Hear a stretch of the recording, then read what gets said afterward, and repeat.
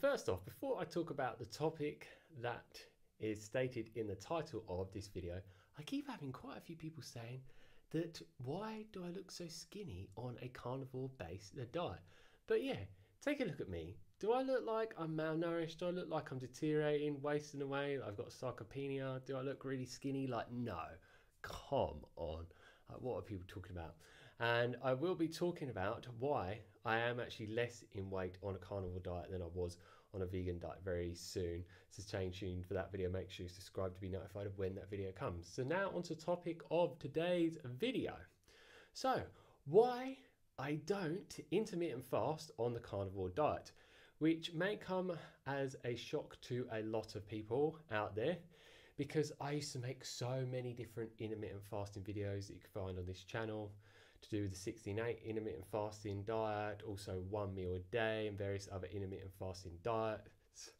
And I've talked about this for years and years and years. I had been very religious with intermittent fasting prior to the carnivore diet when I was on a vegan diet. And whilst I was on the vegan diet for around 6 years, 3 years of that vegan diet journey, I was doing intermittent fasting. First got into 16-8 intermittent fasting diet, where you fast around 16 hours a day, eat for around an 8-hour window, and then naturally started fasting longer periods of time, and then went to 1 meal a day for 7 months, and then went back to fasting 16 to 20 hours a day. So I need to give you a bit of a back story. So the reason why I had to and felt the need to intermittent fast is at one point on my vegan journey, about 3 years before I quit it, which I quit in November last year. If you don't know why, I put a link for the video up above where I talk about that in full detail. And I just wasn't feeling so good. My blood sugar levels just kept being up and down. My mind wasn't functioning so optimally, and I just wasn't functioning, feeling the best holistically. So then I stumbled across intermittent fasting and all of the science on this specific subject. So I thought to myself, why not give this a go? Because intermittent fasting shows to make you more sensitive to insulin. It lowers your blood sugar levels. It boosts human growth hormone production, testosterone production, and has a whole host of other amazing benefits as well. So when I then switched to that, I started feeling way, way better. But guess why? Because on the vegan diet as well, I started getting a lot of bloating and gas and just overall digestive issues.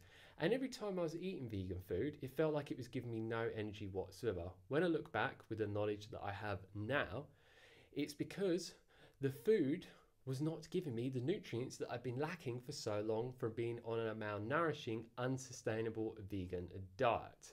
At first on the vegan diet, I felt good, because I removed all the other crap from my diet, and I said that the vegan diet gave me all the benefits, but it's because I removed all of the crap from the diet. And so yeah, I felt good on a vegan diet initially, but I kept having ups and downs all the time on my 6-year vegan journey.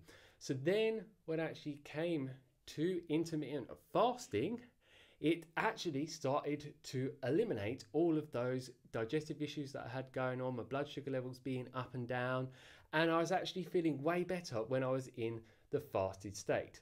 But the pitfall with this on the vegan diet was, okay, you're fasting throughout the day, every single day, with religious intermittent fasting like I was, and I'm still pro intermittent fasting, just so you know that.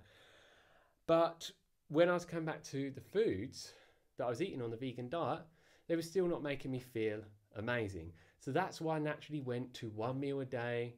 But this is obviously not resolving the root cause of the issue. The root cause of the issue I had going on was the vegan diet was giving me loads of plant toxins that affected me in a negative way, loads of pesticides, loads of indigestible fiber, and just like so much other garbage that you really don't want in your body, because they're not ideal foods for you. And this is why it has such a negative effect on vegans long term, and this is why around 85%, as proven through scientific research, of vegans normally go back to meat and other animal foods. So now let's bring that up to the carnivore diet for where I'm at now. So I switched to the carnivore diet late last year, back in November.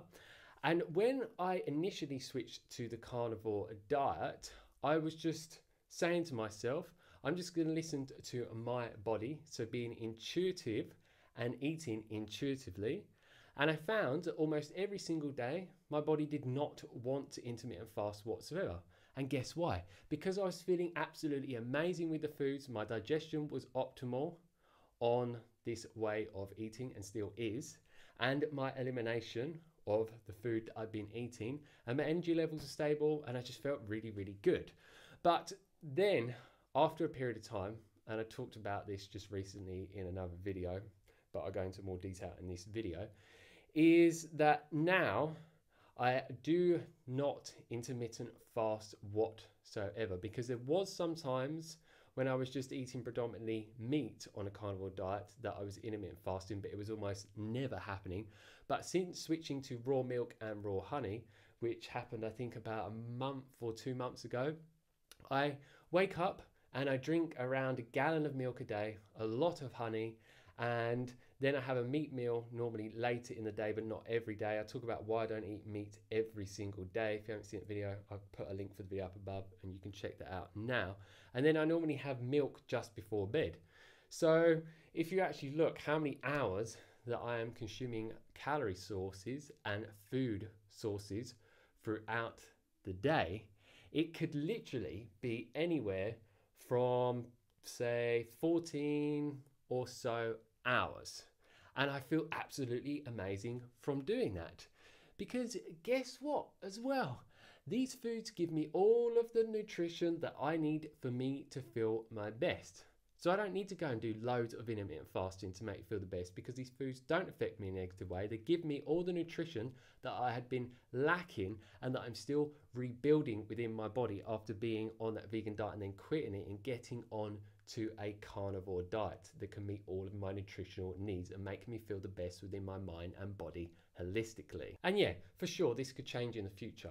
This is just what I'm doing now, and I'm completely open to intermittent fasting in the future, but it doesn't feel that it's necessary whatsoever. Some people find on a carnivore diet, and there are a lot of carnivore teachers and advocates out there, such as Sean Baker, who only eats 1 meal a day. Frank Tofano used to eat 1 meal a day, but now he's eating 2 meals a day due to being on a bodybuilding carnivore diet. So there is a lot of people that feel on a carnivore diet it's absolutely key for them to intermittent fast and feel their best. But what I find is the people that normally do 2 or 1 meals a day on carnivore diet necessarily haven't come from a malnourishing vegan diet. So that's something to be very aware of. They'd already normally been on a ketogenic diet or some other animal-based diet. So they had a lot of nutritional reserves built up from all of those animal foods. So I wouldn't necessarily recommend this to people that have just come off of a vegan diet and their health got destroyed on it, where you were just surviving and just pushing through and pulling through it. You really, really, really need to be building up those nutritional reserves and the nutrients that you've been lacking for so long on the vegan diet. So yeah, what I would say is with this type of thing, listen to your body. If you feel that you do better with 1 meal a day or 2 meals a day, then do that. If you feel better with 3 or even 4 meals down a carnivore diet, then do that. Don't listen to me or anyone else saying that 1 meal a day is the best on the carnivore diet, because I have a lot of people telling me like me eating throughout the day it's just not good whatsoever and it's the best to eat 1 meal a day. But don't listen to these dogmatic, evangelistic, idealistic people out there, because they're just projecting their own experience onto you, and what may work for them may not work for you. So you have to listen to your internal navigation system as much as possible. It's good to gather knowledge from other people that have experience with the type of diet that you're interested in or that you're on. But at the end of the day, they are not you. They don't know what's best for you. Not even your mind does. Your body knows best. So try out certain foods on a carnivore diet that you want to eat and do intermittent fasting if you feel that you want to. Experiment with it. See how you feel. If you don't feel good from it, then don't do it. It is really as simple as that.